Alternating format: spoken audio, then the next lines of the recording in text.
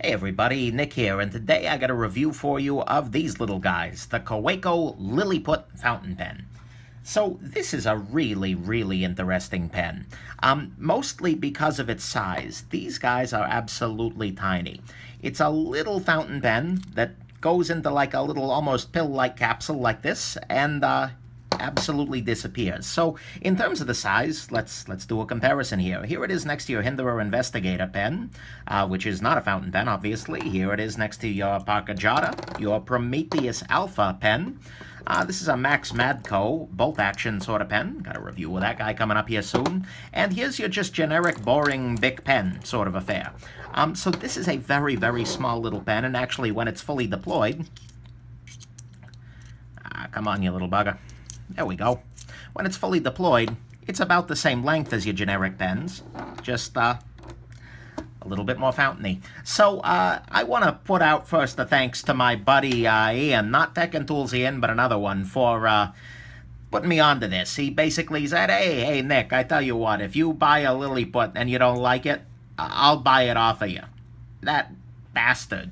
Because I got it. I got the copper one for him, thinking, okay, you know, I'm probably going to be some... And I fell in love. And, like, within 2 weeks of owning this guy, I was like, holy crap, I got to get one in steel, because I'm a steel guy. But anyways, so thanks, Ian, for dooming my freaking wallet. I appreciate that, jerk. So, let's go on ahead and jump into the good, the great, the bad, and the ugly of this particular fountain pen. Okay, so on the good side, first and foremost, this addresses one of my chief concerns with an ADC fountain pen, which is that I don't necessarily use the pen every day. And so a pen that dries out regularly is kind of a problem. This little guy has been largely in a drawer for a little while, but yet when I put it to paper, it writes like a charm, no problem whatsoever. That's a beautiful thing. This is a pen that doesn't tend to dry out. And part of that's because with the cap on here, it makes a nice sealed system. But, yeah, so that's a beautiful thing to start with in an everyday carry sort of fountain pen.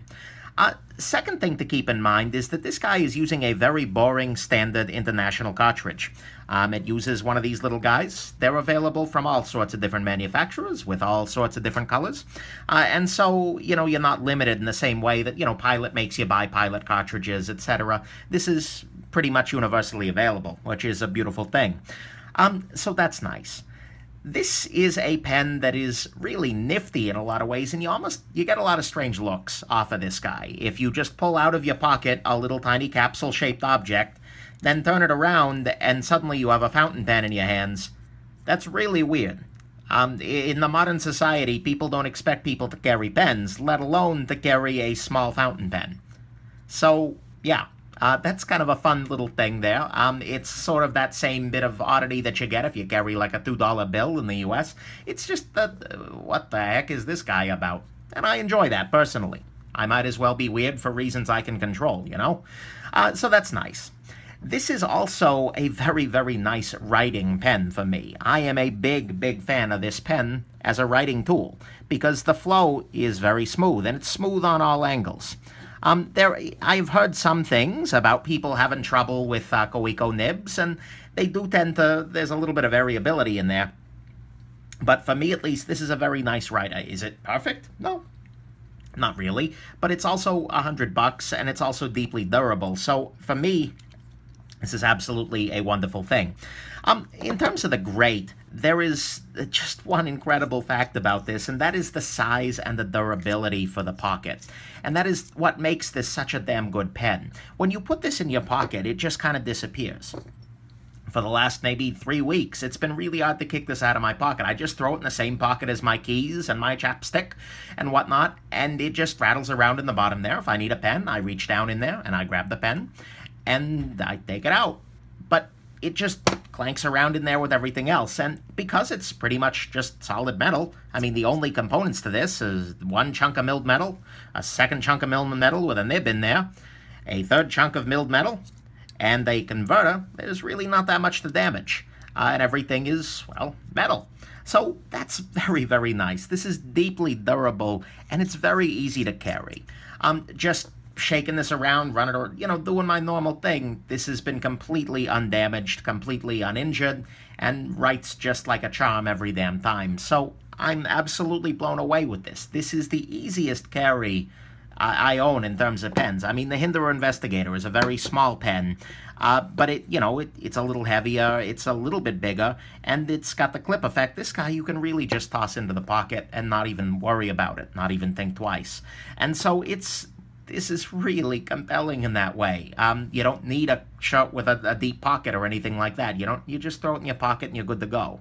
It's not going to accidentally deploy. It's not going to accidentally click. It's good to go. So that is the great of this particular pen.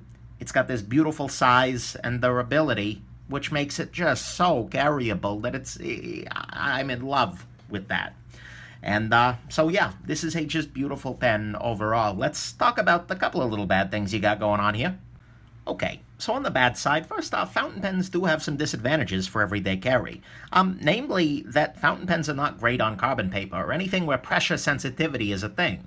One of those electronic signature capture displays. Either way, because the joy of a fountain pen is that you just put it on the paper and it writes, no pressure is required. They're not really good for pressure. So that's something you got to keep in mind. If you use a lot of carbon paper, or you write in a lot of weird situations, like upside down or otherwise, you probably want something with an actual ball in the tips, or a roller ball, or a space pen, or something like that. So there you go. The other disadvantage a fountain pen has is that it can be a little trickier on air travel. It's not as big a deal as a lot of people make out of it, and especially on this guy, where the cap screws on very strongly. I'm not concerned about this leaking in my suitcase particularly, but it's always a good idea to fly with the pen up, and if you're really concerned, you just take out the cartridge before you leave, and then you swap in a new one when you land, and there's no question whatsoever. So that is something you should keep in mind there. A little practical issue is that these guys roll. They're very, very happy to roll and keep rolling because they don't have a clip to stop them. And so if you work on a lot of slanted surfaces, I guess that's something to keep in mind. These are small pens, just for size. Like I said, this is about the size of your Bic pen. And so if you really need a bigger pen for your bigger hands, this is not going to be your best choice. Also, it's really not very easy for me to use without the cap posted. I mean, you can do it, and it works okay, but it's just not ideal. And posting the cap can sometimes take a little bit of time. Especially given that there's this circular surface here on the back end. It's easy to cross-thread or mis-thread or something. I'm getting much better at it, but it's a little bit fiddly to post the cap, and you really do need to in order to write for this, with this for any length of time. Compared to a pen where you just pop the cap out, or even better, like that, you're not going to be as ready to write as quickly there.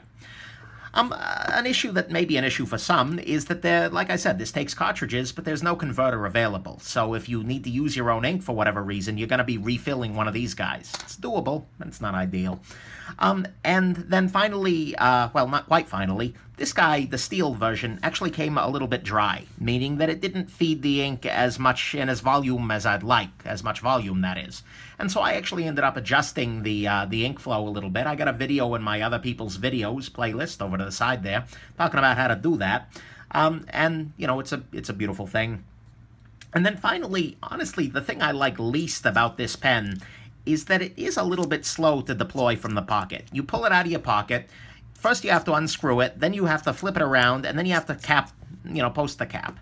It's not slow by any stretch of the imagination, but compared to something like your Parker Jotta, where you just pull it out of your pocket and click, and you're writing, it just, it's not as satisfying. And so I have often found myself, when I'm carrying this guy, using for just a quick little jot, like at the bank or the signature at the restaurant, using their pen rather than this one, because it's just honestly quicker.